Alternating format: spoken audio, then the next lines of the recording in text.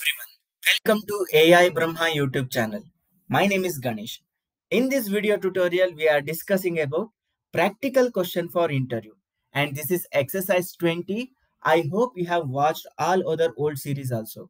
If you are new to my channel, please subscribe to the channel and hit the bell icon to get first notification to you. And this question is very important question because this question is asked in one of the top company called Tesco.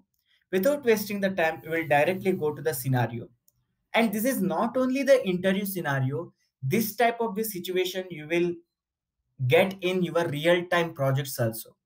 Because whenever you are dealing with a bank account numbers or any person account number, we have to play with some string manipulation commands. How we can get in between the values. These are all the very popular scenario in the projects. So that's why this question is very important in the interview. So the question is very simple here. We have to extract the data in the highlighted format. Example, in the first example, 3123456, this I have to extract it. And in the second example, 0987654, this particular highlighted one, I need to extract it. And they have given the note also. Total length of the output always a 7 character. And last two letters are always BC only, right? This is a BC, always it will be BC, and you have to extract a 7 character from before BC. Okay, this is the note they have given. How we can get this particular output from Automation Anywhere? This is the task. So directly we will go to the Automation Anywhere workbench and we will solve this particular interview scenario. So whenever you are appearing in the interview system test or any question interviews, then the first thing you have to maintain a best practice in your bot. If you don't tell your logic also fine, but best practice is the one, it will give you the 90% of the confidence. Okay. And interviewer also will happy if you are using the best practices. So we will use the best practices one by one, then we will go ahead for the output. The first thing is you have to use a comment. Whenever you are doing your particular project also, you have to use a comment for each and every logics and steps also each and every logic. Okay, so the comment is very simple. This is interview scenario of exercise 20. So I will take a same thing here.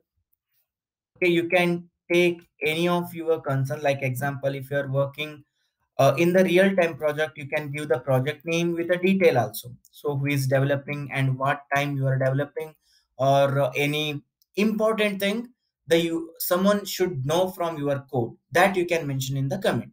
Next thing is step. Whenever you are appearing in the interview, the first thing you have to make sure in the mind, we have to make a bot as a dynamic, not a hard coded, right? To make it that dynamic values, we have to take the input from the users. That is the best practice in interview scenarios.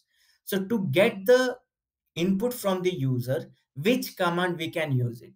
Please pause the video and comment on the video. Your comment is most welcome. Pause the video and comment your answer in the video. How we can get the data from the user? What are all the types of commands we have in Automation Anywhere? Get the user input. Okay. Once you comment on the video, please play again and watch the video. Okay, now the title is user input. Okay, so in the step, I'm first taking the input from the user. What is the input? What we have mentioned means interviewer is asked in the question, right? This is the input HDFC 00112 312456, right? So this is the input from the user. We have to get it. Then only we will call it as dynamic, right? Otherwise it will be a hard coded. So that's why once you are mentioned in the step user input, we have to take a command called prompt. Okay, in the prompt, we have so many options called prompt for a file, folder, value, and yes or no. In this particular interview scenario, we are taking the value from the users, right? So that's why we have to take for values. So just drag and drop inside your steps and mention here the window caption and prompt message. Whenever you are mentioning the window caption, you can take a little bit detailed one, or whatever your bot is doing, that one you can take it. In the prompt message, you can give the suggestion to the user what you have to give the value. And here I will give the value as please enter your input. That's it. Very simple question, right? So please enter your input. In your case, maybe please enter your first name, please enter your last name. Any suggestion you can give it to the users. And one of the next step is we have to save in the variable, right? With using a best practice. That is very important. So please click on this create variable icon. Then by default, string variable will be created. As of today, automation anywhere prompt for value will save as a string. If you're giving the number also, it will take it as a string. So that is a one thing. Make sure you have to observe carefully, because sometimes interviewer will ask a cross question. Can I take a number subtype using prompt for a value? No. Directly it is not possible. Whenever you are taking the value from the user as a prompt for a value, so you will get it as a string data type. After that, you can use a typecasting of 2 number, that you can use it. Okay, but directly, whenever you are taking the data from the user as a prompt for a value, it will give you the output in string data type itself. Okay, that is one of the thing. Make sure you have to observe carefully.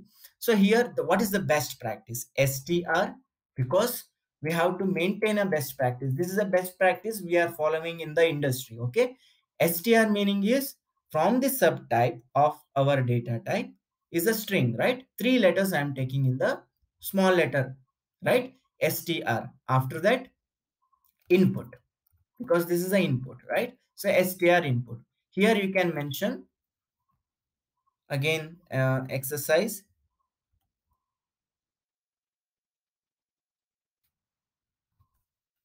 in the input. Why we have to maintain the description?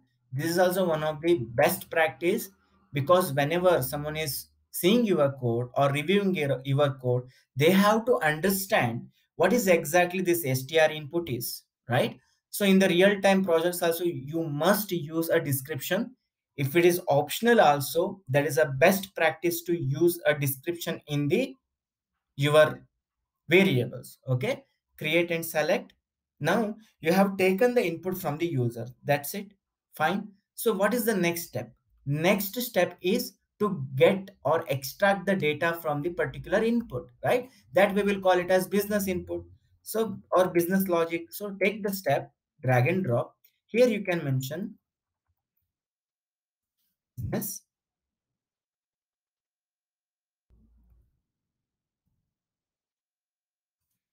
logic. Save. So what is the business logic we have to use? Here we have to write a core logic of what we have discussed. To get the data from HDFC, this particular string, the first thing is, if you observe carefully, I need to remove this BC. Okay, remove BC means you can do several way. Okay, one of the things, you can use a regular expression also, or you can use any of the other techniques also.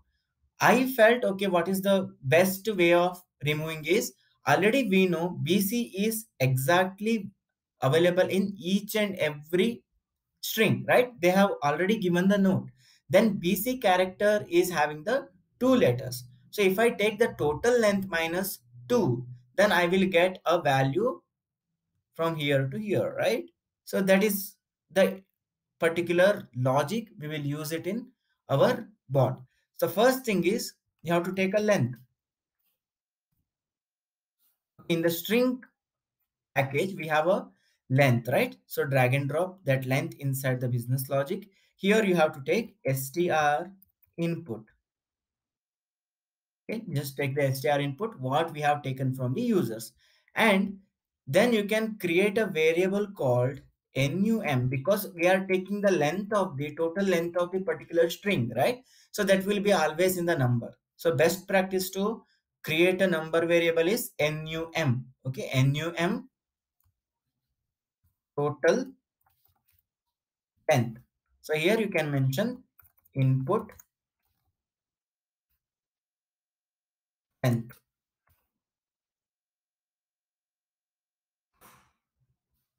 Okay, create and select, save. So don't forget to mention the description, that is very important.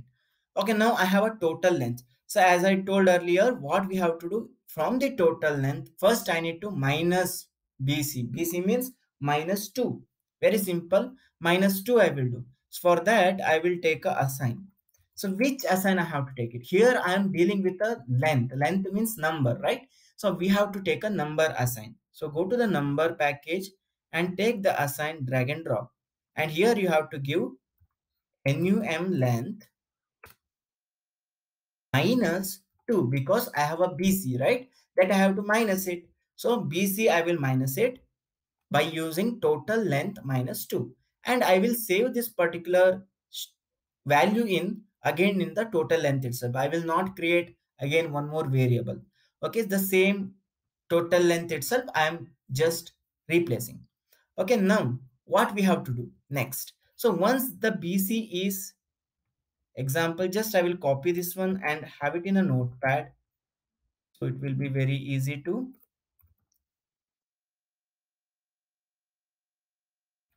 Okay. So here what I have done. So I have removed the BC. Now I have only the data of length like this. From here, I need to extract 7 characters, right? 1, 2, 3, 4, 5, 6, 7. So this character, highlighted character, I need to extract. If you want to highlight this character, first thing is where exactly it is starting. Okay, example here 1, 2, 3, 4, 5, 6, 7, 8, 9, 10. After the ninth character, it is started, right? We know already in the note part, interviewer is told to us we need only the 7 character always. So what we can do, total length, okay, from the total length minus 7. Then our goal of the get the total value of length of the particular left hand side part is completed. Okay, so what I will do in the bot, so take the number assign action again. Okay, number assign action again. After that, total length minus 7. This is also you can do. Otherwise, directly you can take a substring activity. Substring. So substring is a one. It will give you the total length from the particular started position. Example, you want to start the value of the new extracted value from second, means 2. Okay, then you can use a substring to get this blue color highlighted value. So we will see how we can extract. Okay, the source string is str input, again str input, and start from 1 means it will start from the h, but I need to start from 3, right? So what I have to do, if you want to start from the 3, just observe carefully. From the left hand side I will calculate 1, 2, 3, 4, 5, 6, right? You want to start from 3 means you have to minus it 6 of your total length. So whatever desired value you need it, number of character means 7 character you need it.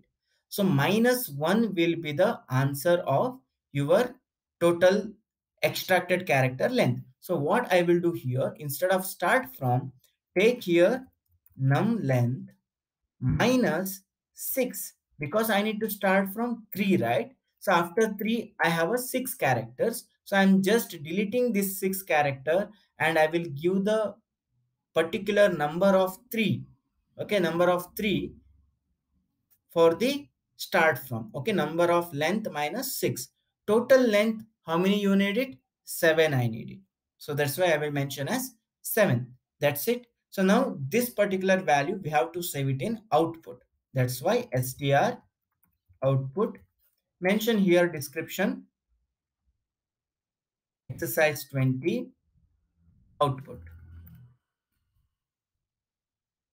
hit and select. Now my business logic is completed. So next step is to show the output, right? Output you can mention, and inside the output you can take a message box, drag and drop inside the output as a str output. So now you can run the bot. The first thing whenever you will run the bot now, user has to give the input. So this type of this scenario we will call it as runtime input, because after the running of the bot, user is giving the value, right? Not a hard coded values. So this we will call it as runtime input. Okay. So please enter your input. So first I will take a first scenario which is given in the interview. Okay, just copy the input and paste it here, then click OK. So now you will get an output from the bot. Just compare with our interview scenario output. So in the interview they have told 3 1 2 3 4 5 6 should be the output. Here also you are getting 3 1 2 3 4 5 6. If I close it again, if I run, so we will take a second question example also, because our bot is now dynamic, right? Nowhere I have made it as a hard coded. Now you can run how many times you need it and how many input you want to give it to your interviewer. Okay, just copy the second one. So this is ICIC Bank. Okay, so just paste it and see the output. Compare with the output 0987654. Exactly it is matching what exactly the interviewer want, right? So how this is working you have seen. I hope you have understand the logic. If you're not understanding the logic, please watch the video again. If you're not understanding, please contact me from any of the social media. I have mentioned my links in the description: WhatsApp, Facebook, or your LinkedIn and Telegram. So many community we have. You can join to the community and you can get resolve your questions also. You can directly contact me through WhatsApp also. Definitely I will help you if you have any questions. And if you have any questions like this interview questions, please send it in a WhatsApp or any social media. Definitely I will try to explain in the video, so that will help to the community who willing to take the interview in the upcoming days. Thank you very much. Have a nice day. Happy learning.